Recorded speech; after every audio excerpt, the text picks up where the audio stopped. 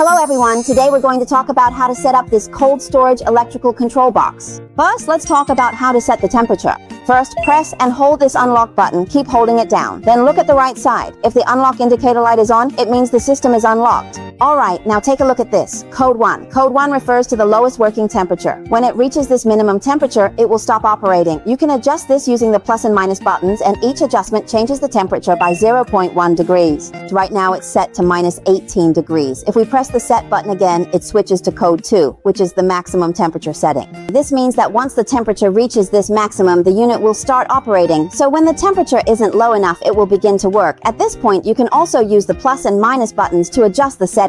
Right now, it's set to minus 10 degrees, which means the unit will start working when it reaches minus 10 degrees. When it reaches minus 18 degrees, the unit will stop working. It's very simple. Now let's continue and talk about how to set the defrost function. Press the setting button again to switch to code 3. What does code 3 mean? It means that the compressor will defrost once after accumulating a certain amount of operating time. Right now, it's set to 5, which means it will defrost every 5 hours. If you want to change it to 4 hours, just press the minus button. If you want to set it to 6 hours, press the plus button. Next, to set how long each defrost cycle lasts every 6 hours, press the setting button to go to code 4. Right now, it's set to 30 minutes, which means each defrost cycle will last for 30 minutes. Similarly, if you want to shorten the time, just press the minus button. If you want to make it longer, just press the plus button.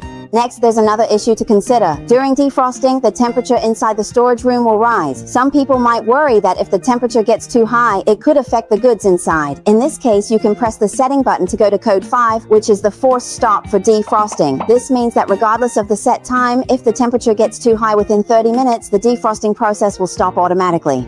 Right now, it's showing 15 degrees here. If you feel the temperature is too high, you can press the minus button to lower the temperature. Now, I've set it to 12 degrees. Once it reaches 12 degrees, the system will forcefully stop working, so you don't have to wait for the full 30 minutes. Next, we can continue by pressing the setting button to switch to code 6. Code 6 is used to prevent the compressor from starting up too frequently. Right now, it's showing 120 seconds, and you can use the plus or minus buttons to adjust it. The time is calculated according to the timer. We continue by pressing the unlock button, and now it switches to code 7. This represents the drip delay time after defrosting. Right now, it shows 5, which means 5 minutes, and you can adjust it using the plus or minus buttons. After defrosting ends, it won't immediately stop and start cooling right away. This is to prevent the defrost water from freezing. The defrost settings are just codes 3, 4, 5, and 7. These 4 points. It's very simple. Once we've set it up, you don't need to do anything else. It will save automatically, making it especially convenient to use.